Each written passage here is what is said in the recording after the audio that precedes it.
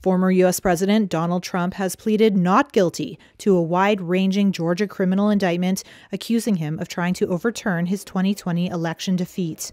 He's also asked to be tried separately from some of his 18 co-defendants. The Georgia indictment, filed earlier this month, accuses Trump himself of 13 felony counts, including racketeering. 18 other defendants, along with Trump, face a total of 41 criminal counts, including falsely testifying to lawmakers that election fraud had occurred and urging state officials to violate their oaths of office by altering the election results. The plea means that Trump will not appear in person at the Fulton County Superior Court next week to face the charges.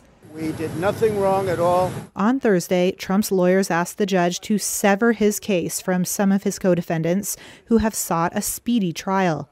This would put Trump's case on a different schedule from that of his co-defendant, Kenneth Chesebro, a lawyer for Trump's 2020 campaign. Trump's lawyers argued that they did not have sufficient time to prepare for the October trial date set for Chesebro. Despite 4 indictments amounting to some 91 criminal charges in New York, Miami, Washington, and Atlanta, Trump remains the frontrunner for the Republican nomination for the 2024 presidential election. Trump has pleaded not guilty in all criminal cases and could spend much of next year in court, even as he campaigns to retake the White House. Thank you.